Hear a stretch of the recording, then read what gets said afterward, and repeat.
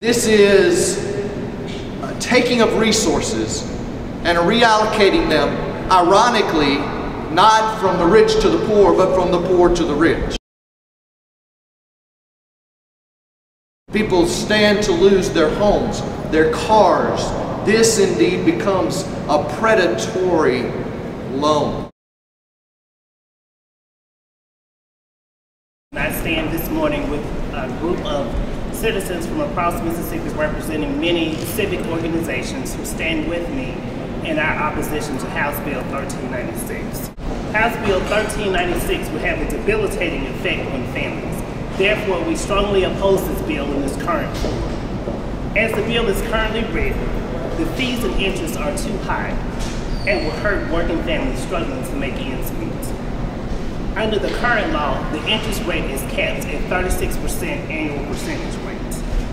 This bill would increase that to 99%. On a typical $1,500 loan, the monthly payments would increase by $66 per month. To a struggling family, that can mean the difference between buying gas or paying a utility bill, between groceries and paying for child care. These are not the options that we want our families to have to face. The current law is sufficient and it needs no changes. House Bill 1396 will make it more expensive for working families to get these loans in times of emergency.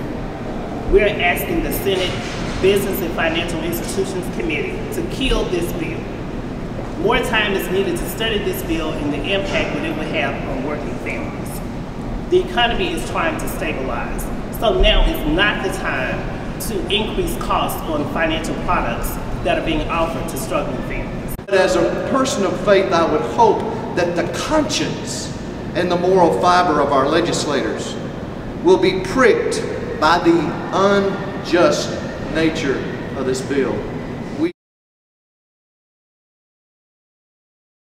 That we could go from 36% to 99% in the poorest state in the country is ludicrous and unbelievable.